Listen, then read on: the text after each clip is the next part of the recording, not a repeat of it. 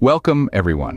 Today, we dive deep into the world of water, an element vital for our survival.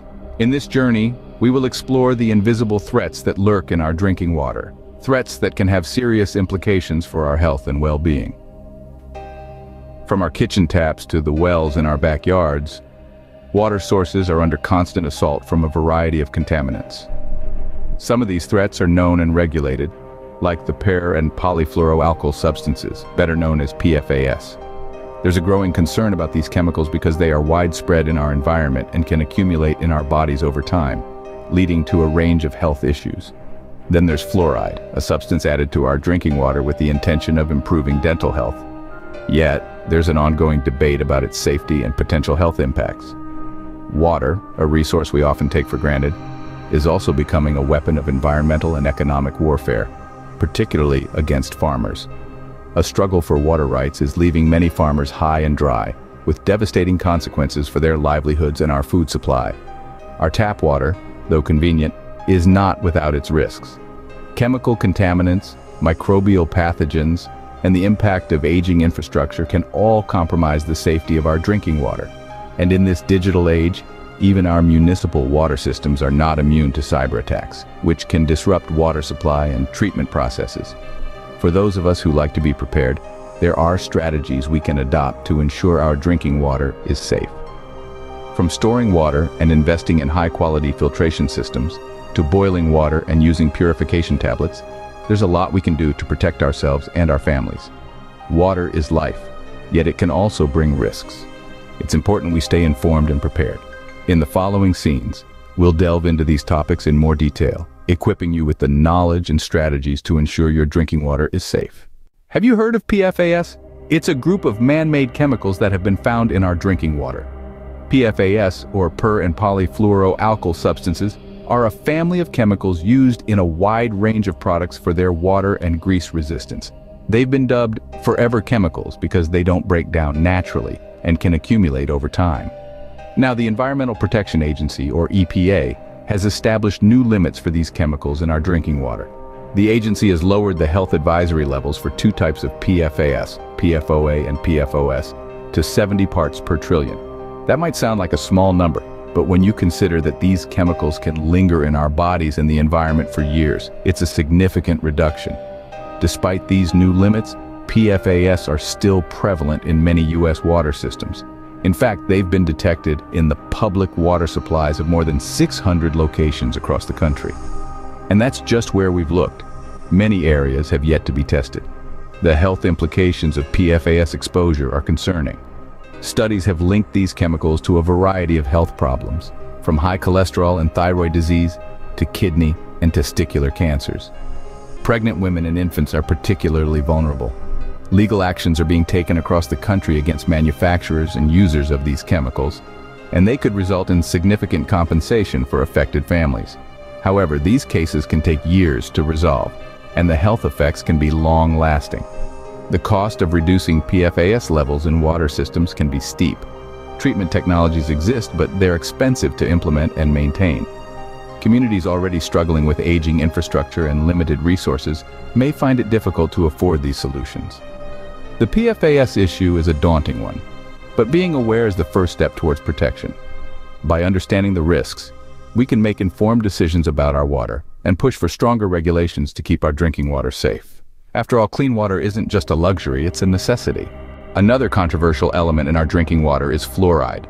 This naturally occurring mineral has been added to community water systems for over 70 years in a public health initiative to prevent tooth decay. The Centers for Disease Control and Prevention, or CDC, is planning to extend this fluoridation to reach nearly 77% of Americans' drinking water. Sounds great, right? Well, not so fast. As with many things in life, there's another side to this story. Some folks question the safety and health impacts of fluoride in our drinking water. These concerns stem from studies that suggest excessive consumption of fluoride may lead to various health issues, such as dental fluorosis, a cosmetic condition affecting the teeth, skeletal fluorosis, a bone disease, and even potential neurological effects. The key term here is excessive consumption. The current standards for fluoride concentration in water are designed to keep levels safe yet effective for dental health. But what if you're consuming more than the average amount of water? Or what if your diet already includes other sources of fluoride, like tea or seafood? This is where the debate heats up. Some argue for the complete removal of fluoride from water supplies, citing the potential health risks. Others point out that fluoride is a cheap and effective way to combat tooth decay, especially in communities where dental care may not be easily accessible. There's also a question of choice. Shouldn't we get to decide what goes into our bodies? After all, you can always add fluoride to your water if you want it, but you can't easily take it out if you don't. These debates have sparked ongoing research and discussions about the best way forward. In the meantime, if you're concerned about fluoride in your water, there are several filtration systems available that can reduce or eliminate it. Fluoride, a friend or foe? The debate continues. Tap water, a convenience we all appreciate, but what risks does it carry? Our tap water, often crystal clear and seemingly harmless, can sometimes carry unexpected house guests.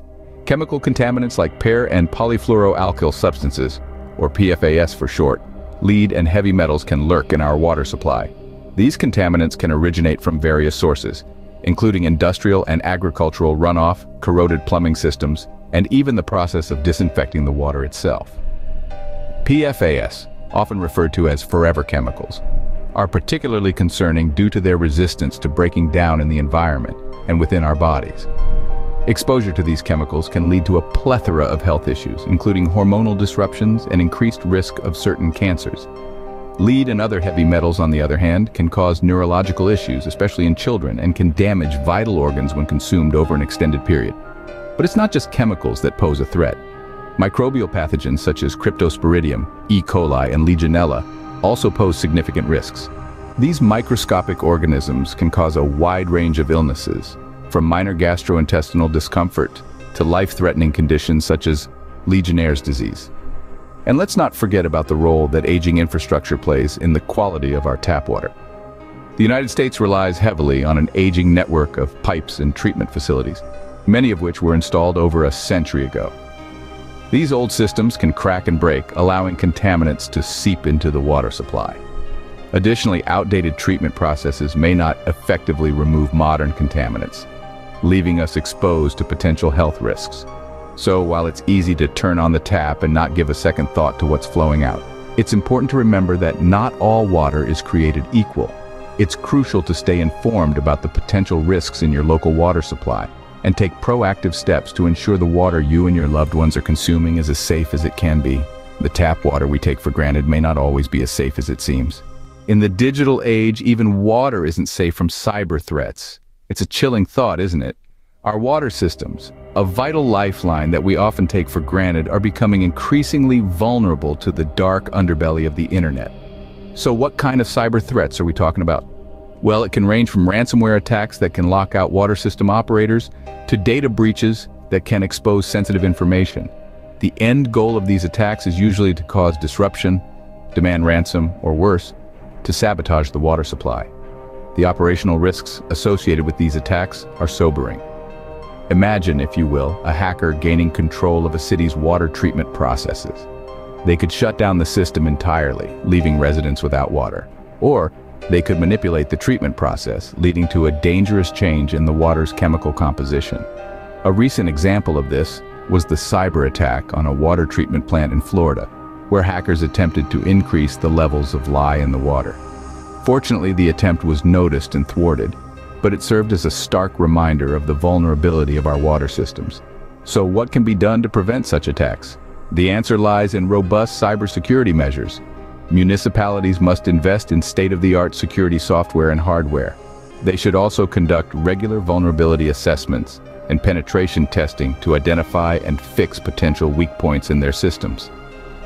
Furthermore, training staff to recognize and respond to cyber threats is crucial. After all, the most sophisticated security system can still be compromised by a single click on a malicious email link. In addition, municipalities should have contingency plans in place outlining the steps to be taken in the event of a cyber attack. This can help to minimize disruption and ensure that safe drinking water continues to flow, even in the face of adversity. As technology advances, so do the threats. Cybersecurity in water systems is a pressing concern, but with proactive measures and constant vigilance, we can shield our most precious resource from the clutches of cybercriminals. Now, let's talk strategies. How can we ensure our drinking water is safe? First on the list is water storage. It's recommended to store at least a gallon of water per person per day. Aim to have enough for a minimum of 2 weeks. That's 14 gallons per person. This water should be stored in a cool, dark place to maintain its quality. Next, consider investing in a high-quality water filtration system. These systems can significantly reduce the presence of contaminants, including PFAS, lead, and other heavy metals. They can also filter out microbial pathogens, ensuring your tap water is safe to drink. Boiling water is a tried and true method for purifying water. It kills most types of disease-causing organisms, so ensure you have a reliable heat source and a suitable container for boiling water. Remember, when in doubt, boil it out. Water purification tablets or drops are another handy tool in your prepper arsenal. They're compact, easy to use, and effective against many waterborne pathogens. Keep a supply in your emergency kit, your car, and your backpack.